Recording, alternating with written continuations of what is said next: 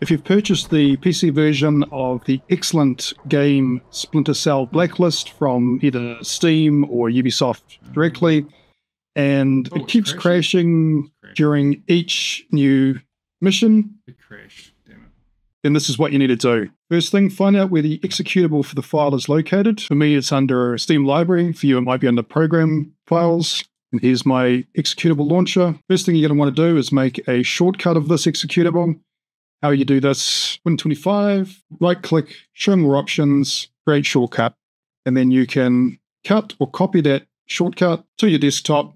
Okay, then the next thing you want to do is right-click on that new shortcut, go to Properties, underneath Target Location, you're going to add a string of text to the end, and you must do this precisely. There is a space after the final quotation mark that contains the target for launching the shortcut, the executable. There's a space that needs to be there. Then there's a hyphen, and then it's offline, then another space, and a hyphen, offline, underscore, mode, and that's it.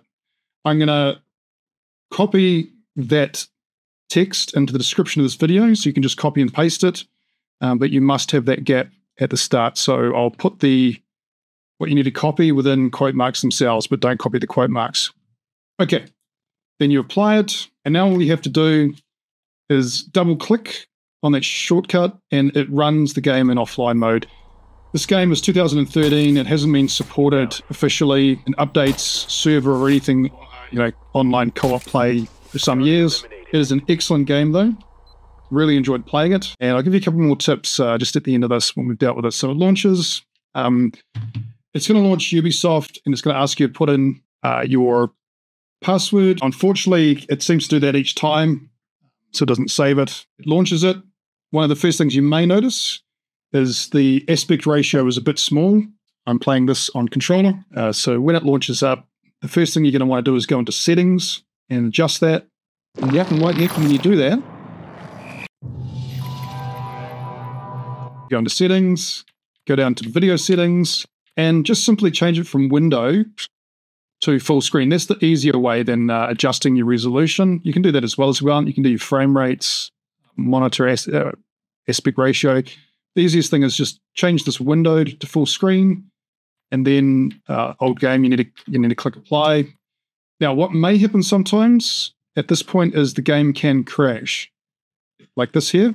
So all you need to do is launch it again, but this time we'll hold in full screen mode and it won't crash anymore. You can play this game from start to finish. It's not going to crash. And see, it's full screen now. Press any key and you're good to go. This fixed it for me. Streamed it from the start and it kept crashing. Then after making this fix, I've spent many hours playing this, playing it again. Yep, what's completed.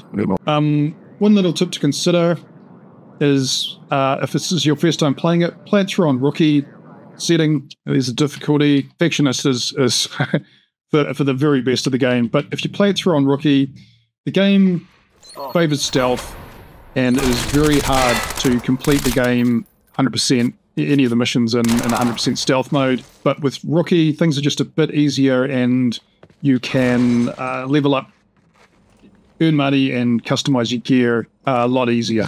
Quicker.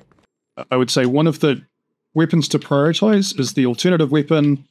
You need to unlock it first through Platin controls and the plane. And this one here, the SC400 with a ACOG on it, is a game changer. You can basically snipe with this.